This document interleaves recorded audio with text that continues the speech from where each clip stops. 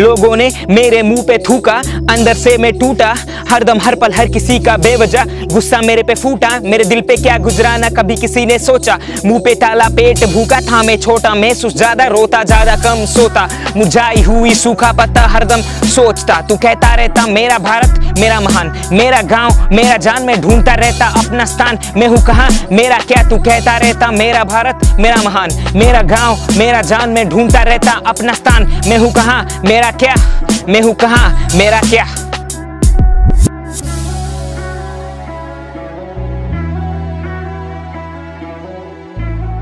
What they mean is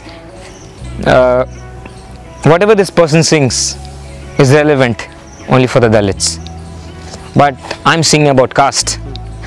I'm singing about caste, and that also involves you.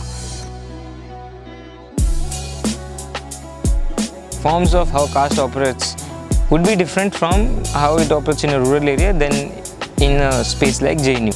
Let's say a student goes for interview, they'll somehow try to know the caste, either through the name or else what kind of school that person might have studied, what kind of English that person speaks, something around, they will try to get hold of that caste.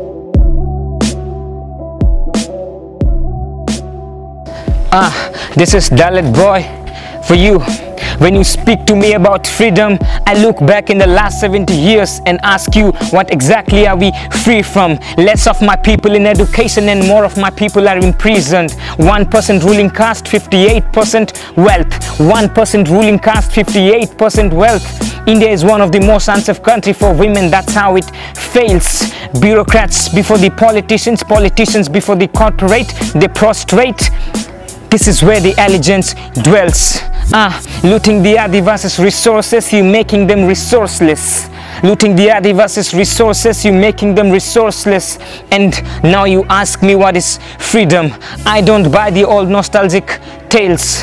I don't buy the old nostalgic tales. If you ask me about freedom, give me concrete evidences right now.